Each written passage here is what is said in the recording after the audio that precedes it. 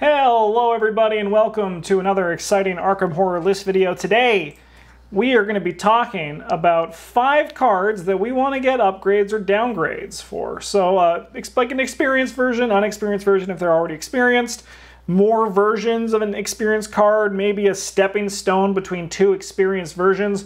We just want more now. Let's start with everybody's number 5. Starting with Bryn's. So I've got sleight of hand, but what I actually want here is not so much an upgrade or a downgrade one, but for them to stop changing what it does. I just want to sit down to play with it and know for sure what it does one time. That's largely what I want. However, I could see an upgraded version where you get to put, because its current iteration allows you to put a card that is level 3 or lower from your hand into play. I could see an upgraded version where you just get to put an item that takes up 1 hand or less from your hand into play. Then pick it up. Yeah, unless that item is named the Necronomicon, in which case you cannot do that. Just all they need to do is just have the upgraded versions be the old versions of it. I know they won't do that because the taboo list is optional. That would just be really funny. Yeah, yeah. My number 5 is Baseball Bat. This is a card that we would play, me especially, would play a lot in the earlier days, and it was really fun to, beat people to death with a baseball bat. And I was talking with Travis about this recently, and I do kind of wish that they would go back to this kind of punishment type for red items. And I like also the flavor that things break. What the upgrade would be, I think it would be super sick if it dealt more, but if it broke, you exiled it instead. So it kind of fit with that exile mechanic part of it, right? You gotta go buy a new bat. Yeah, you have to go buy a new bat. I think there's just a lot of cool stuff they could do revisiting this card, especially. I think that could be really fun. Travis, what's your number 5? I got Calling Favors. This is a card that I liked for the ally-centric builds. That they printed way back in Path to Carcosa. I think it would just be neat to see some kind of upgrade to it. Yeah. Even if it seems like it could, even if the upgrade had to be green, because it does seem like a very green thing to do. Oh, that'd be cool. I like that. Yeah, maybe you get to search top 9 cards and you find an ally and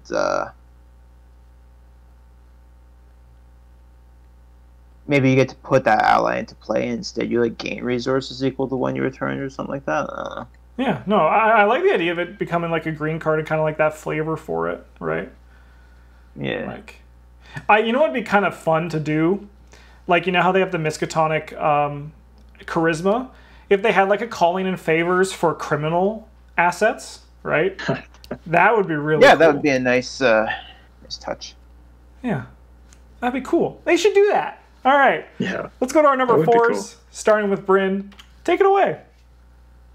This is another card that I kind of just want to be able to play with again. I understand that an upgraded version would be less good than this version because it has to be. I think there needs to be more variables on this. Maybe when you commit it to your test, you draw more chaos tokens, or the chaos tokens, their value changes. Because this card is committed. Because as is, it's too easy to ensure a win. You're just I'll throw it at this test. The test difficulty is 5. I'm at 16. Let's go.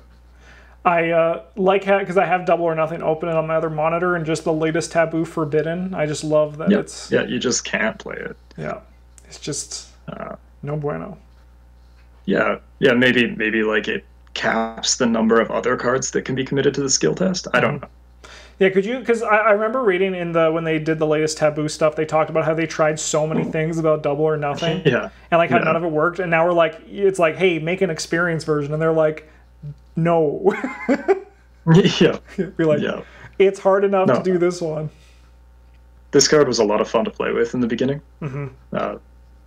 It stopped being after a little while when you realize that the risk is actually non-existent. Yeah. So yeah, I would just like to see a version like maybe not even this card, but something similar to this where you're trying the test and there is more risk, but there's more reward too. Yeah, definitely. My number 4 is Eureka. A big thing is this: is I feel like I wish there were more upgrades for skills. Surprise, surprise! Just in like skill-based decks, what a twist. I like in my head I was kind of like, what would an upgrade be for these cards? And like, I think it would be like you either look at more cards or it has like a wild symbol, but I don't think it has both. I just think like it'd be more fun to kind of like explore the ability to upgrade your skills more, because like skills are they're good, and like Eureka is a very good card. But I would love to be able to just look at this Eureka and be like, all right, baby, I want to make you better, and this Christmas, that dream's coming true, right? Like, I just think that would be pretty fun. Or, like, alternatively, in this new kind of, like, cross-color upgrades, it'd be cool to see this upgrade into, like, a red card somehow, right? I think that would be also neat. It would have to change, man, obviously, right? But, like, I think it would be cool to also get that side of it, too. Commits for negative symbols, and if you fail, you get to search for cards. Oh, let's go. But then it's Eureka backwards. Yeah. Yeah. Travis, what's your number 4? This is Vantage Point. This is a card that came out in the Forgotten Age, the last pack. I think it's just not quite good enough. Mm-hmm. Yeah. I'd like to see some kind of change to it, like they did to some kind of upgrade, like they did to CK Answers, where I don't know, maybe you can play it whenever an investigator moves into a location, mm-hmm, or something like that. It doesn't need much of a bump, but it's just like a little too situational for what it is right now. And I mean, like with experience cards, that's where you can just be a little bit stronger, right? Because you already have to commit another resource to get it. So I think Vantage Point would be fun to see improved. All right, let's go on to our number 3 cards. Bryn, go for it. I've got the Armor of Ardennis. For this one, I would like to see a downgraded version. Possibly like without the health score printed on the card, and just as a reaction when you are dealt non-direct damage, you can exhaust to cancel one of it. So then it soaks less damage, but I would like to be able to play with armor that doesn't compete with my flamethrower directly in terms of cost. Yeah. Yeah, Armor of Ardennis like double competes with the flamethrower, huh? Yeah, for 2 reasons. Yeah. No, I would just like to see like a smaller one that you can upgrade to, and like it's not terrible if you couldn't just dump the giant pile of XP that this card demands. Mm-hmm. Yeah, definitely. My number 3 is Charles Ross Esquire. I've always been like super intrigued by this guy. Maybe it's because like the ghost of Charlie Kane is hovering behind me, being like, hey, that's what I did in Eldritch Horror, pretty much. And I would love to see an upgraded version where like maybe he like came into play with like a little bit of money on him that once it's gone it can't be refreshed, right? But like you could use that money to then pay for assets only for other players to like really push that like buy stuff for your friend's support, right? Or like maybe like he's still reduced by 1 and they replaced a card, they drew a card after, right? I just think there's a lot they could do to kind of make this idea of the multiplayer side of him more fun, and I think that'd be cool to see.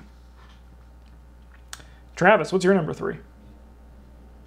This is the Forbidden Tome from the Harvey Walters Investigator deck. And I'd really just like to see a third option for the upgrade. I think the 2 we have are fine, but I'd like a little more variety for when I'm playing with Shrewd Analysis. Yeah. I don't know what to do. I don't really care, really. I just want something different. Yeah, it'd be interesting to see, because they usually give more upgrades like in like Return 2s, but it's not like we're going to get Return to the Investigator starter decks, so... Yeah. Number 2, Bryn, take it away. I got the Cherished Keepsake. Now you might be saying, but Bryn, there's already an upgraded Cherished Keepsake, to which I say, no, there is not. Mm-hmm. I would like to see upgraded Cherished Keepsake interact with terror cards somehow. So you can like hug your teddy bear? Yeah, right. Like you're scared, but it's good because you got your bear. Yeah. right? Like maybe he gives you, because they mostly make you test your brain. Maybe he gives you +1 brain for tests that are made on a treachery card or on like a terror card, or maybe you can discard or exile him to discard a terror card in your threat area. Yeah, I think that would be really cool. that would be cool. I like the flavor too, of just being like, I'm gonna hold him and everything's okay. That's cute. My number 2 is Madame Lebranche. Honestly, I don't think she needs much, but I would love to see her give you a skill buff. Like, she gives you a lot of resources, and I think that's like just kind of on par with par. It's going to be, that's kind of like what happens with a lot of the red allies. They don't necessarily just get better, like their text doesn't get great. They just usually like add more buff to the skills, and I think that's super important to the survivor class. Like, Madame Lebranche is really good, but with the way I always play this game, the skill buffs are really enticing to me, and I would love for her to like just have a little bit of a oomph to get an upgraded version, or like even like an upgraded version that like you can't really push her text box anymore because it's already pretty strong. You don't want it to be like draw 2. That would be insane. But I think she's sweet, and I want to see more of her. Travis, what's your number 2? Yeah, this is Connect the Dots. This is a neat card designed for Joe Diamond, and it's a cool card. It's just like a little bit too situational. It's just not quite worth the 4 resources, considering when you can do it. And it's not unplayably bad or anything, but I would like to see like a level 1 or level 2 experience version to just push a little further. Mm-hmm. Even just like lower the cost down, have it be level 2 and lower the cost down to 2, or have it after the last clue is discovered at your location, instead of you having to discover it. Having to do it, yeah. It's like a little baby tweak. Yeah, and I can especially see what you mean too. Like with Joe Diamond, the hunches are already like kind of situational, and this card is like double situational, so it's hard to really like include and get full value from. Yeah.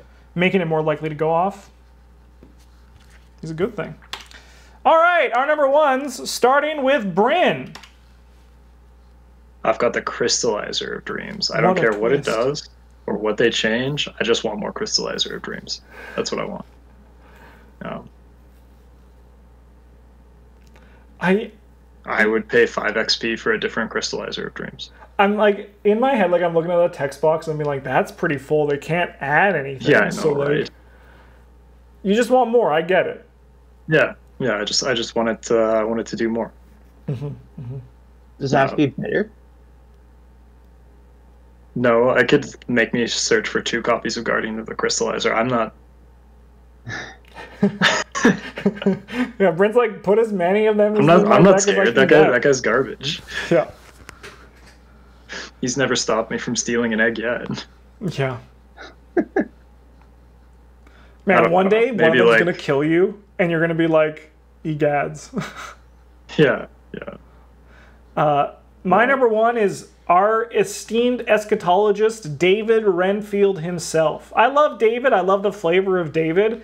And I would love an experienced version that's scarier and stronger, right? So, like, oh, man. Like, he is harder to kill, right?